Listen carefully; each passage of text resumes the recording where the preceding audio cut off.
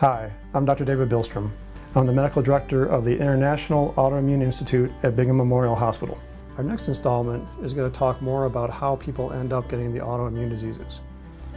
This is an area that we really excel in and that basically nobody else is really looking at a great deal.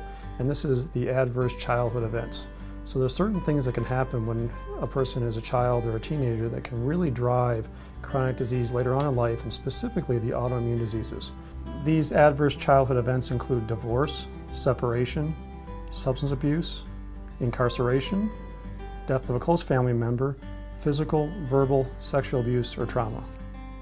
What studies have shown is that when these events occur, they change the physiology of the body in ways that are only really seen decades later.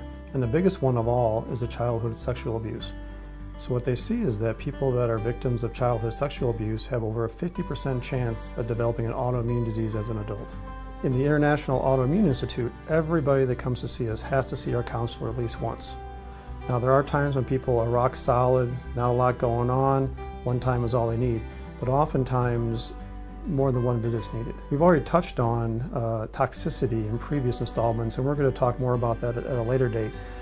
But what I had said before about the toxic world we live in, heavy metals such as lead, mercury, cadmium, those kind of things, if you have a bunch of lead and mercury in your system, those things are so toxic, you gotta get rid of them. You're never going to heal if you have those in you.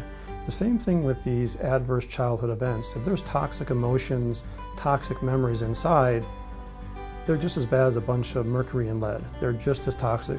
And like those toxic metals, we got to get these toxic emotions, toxic memories out, otherwise a person's never going to be able to heal. In parting, I'd just like to say, please remember, your body is always ready to heal. It just needs to be given a chance.